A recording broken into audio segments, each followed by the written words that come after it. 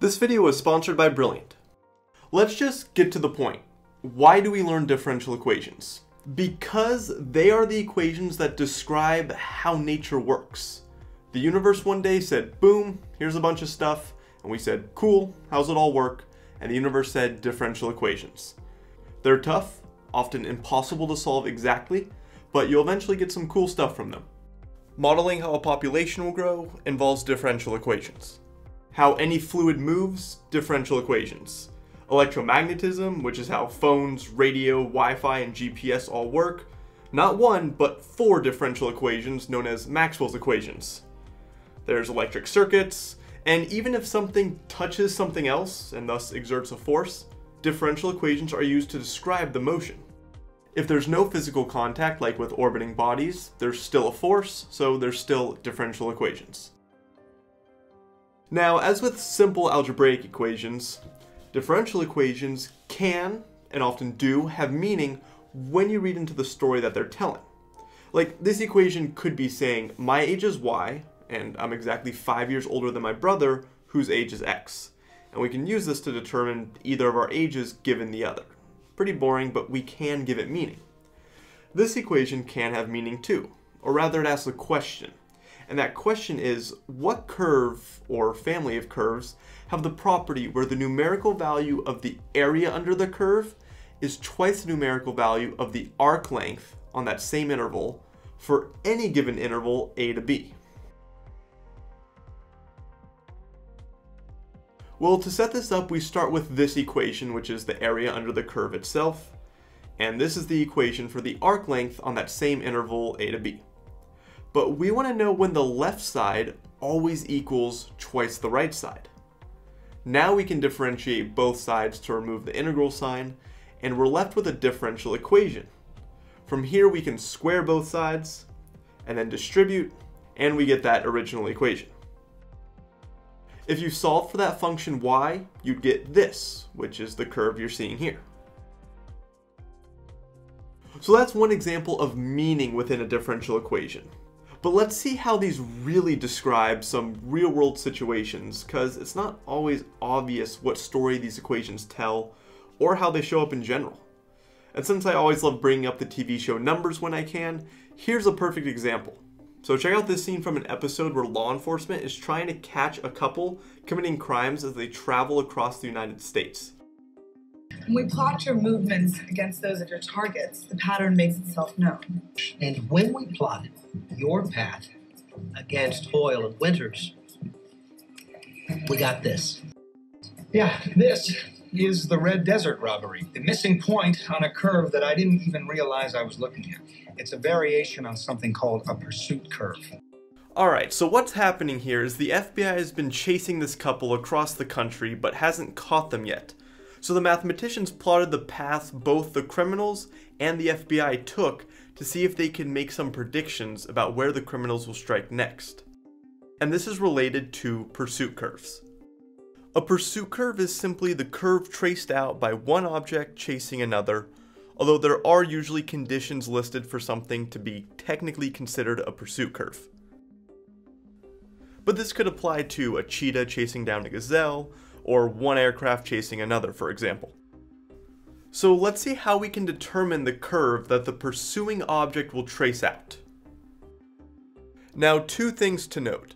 First, we're going to assume that the plane being chased has a predetermined path. Whether it's flying straight up, or in a circle, or whatever, assume we already know their path. Then the second assumption, like I mentioned before, is that the chasing object is always moving in the direction of the other, and it turns its nose as needed during pursuit. In reality, this could be like a plane wanting its forward-facing guns always aimed at the target or something. Anyways, what you're seeing here is a snapshot of the chase, and we can represent the current positions of each plane with a vector. I'll say C and M for cat and mouse. The other thing we know is that at this time, or really any time, the chasing plane is pointed at the front one, which means this is their velocity vector, or C prime, at this moment. There's no wind or anything, so the plane is definitely flying in the direction it's pointed. Now, we don't know the speed or the length of that vector currently, but we know the direction at least.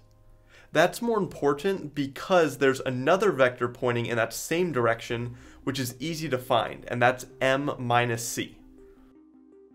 For the visualization, m minus c is the same as m plus negative c, and putting negative c on top of m gives us a vector that points from the back plane to the front one.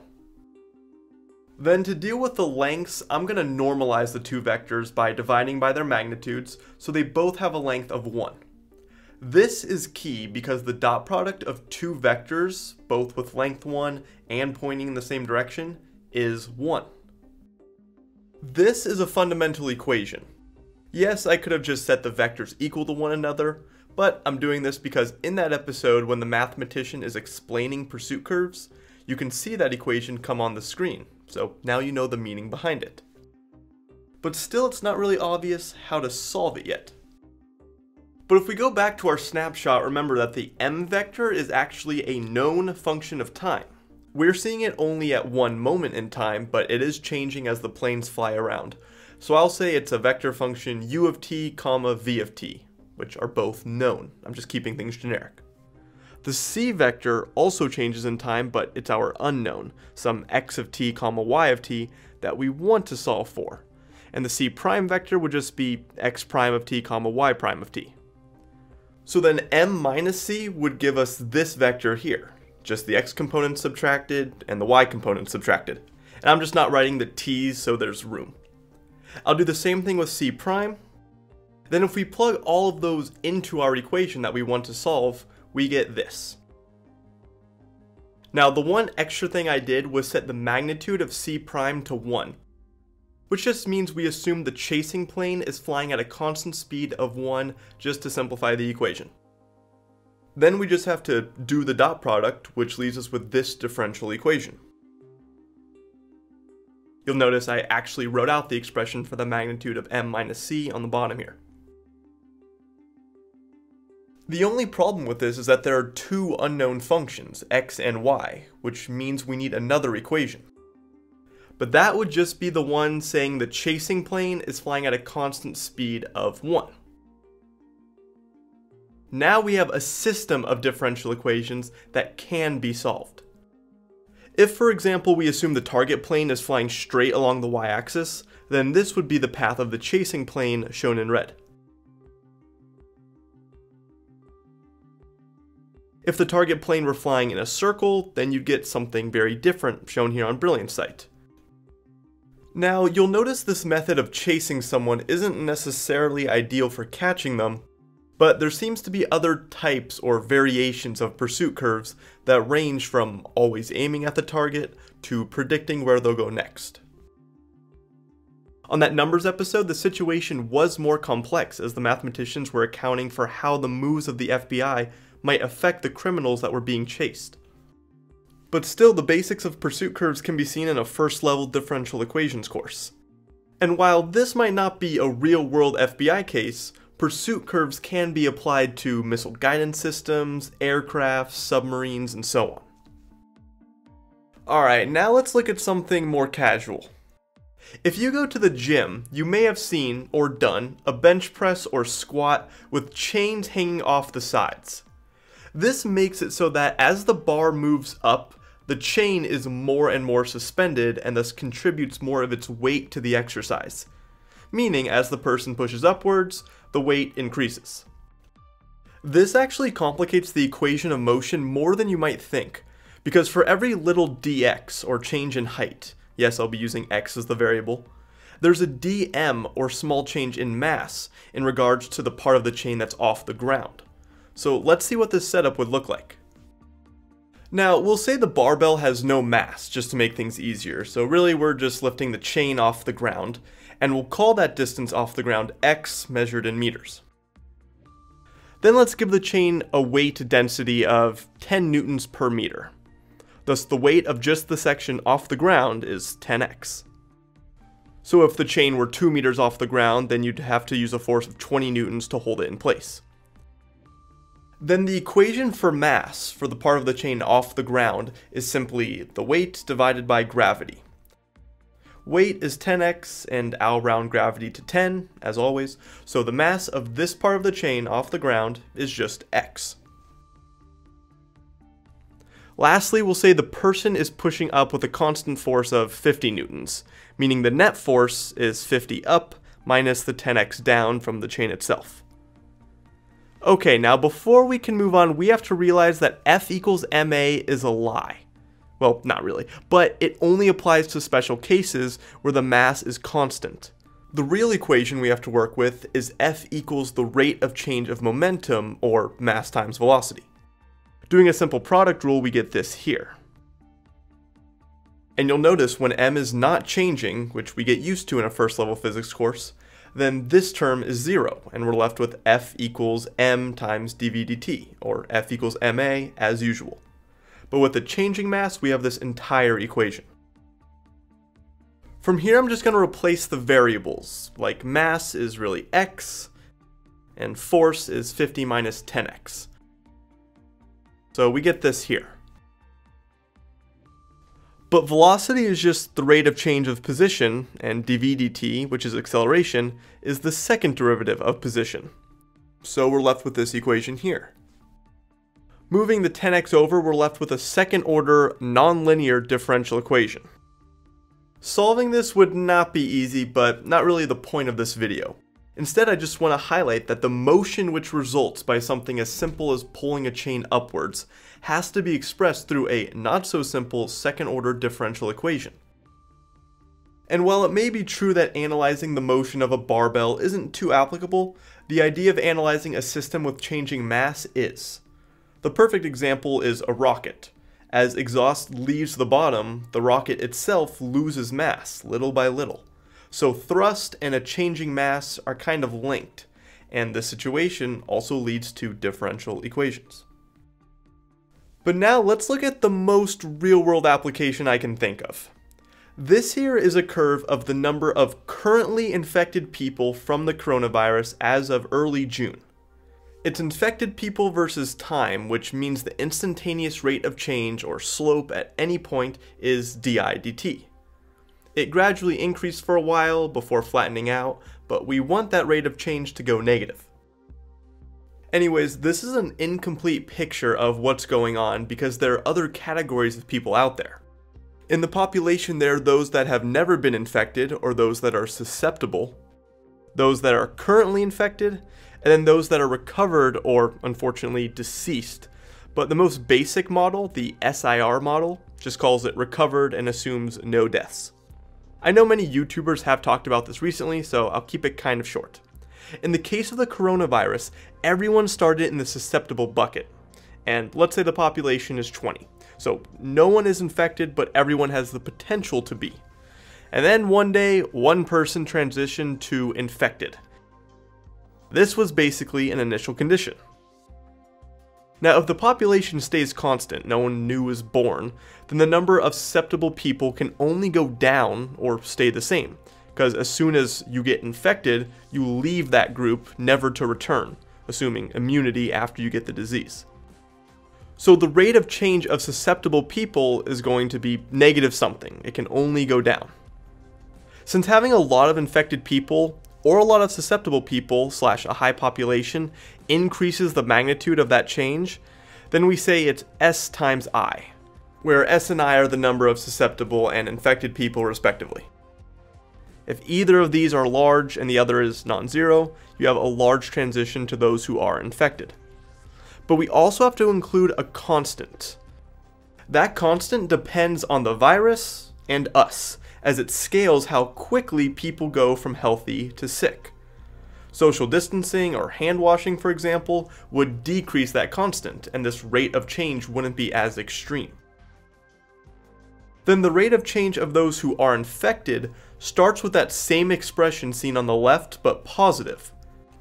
This is because in this model, it's a one-way street. If someone leaves the susceptible pile, they go to infected.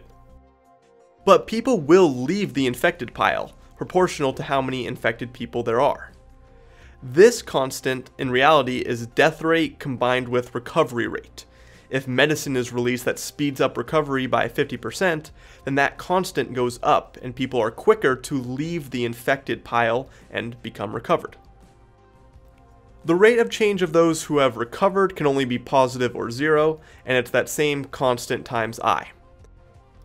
You'll notice in this model that we kept the population constant, so the sum of the three categories was always the same, meaning the rates of change should add to zero as they do. But here we're left with another system of differential equations that, when solved, will tell you how an infection will spread through a population in this simplified scenario.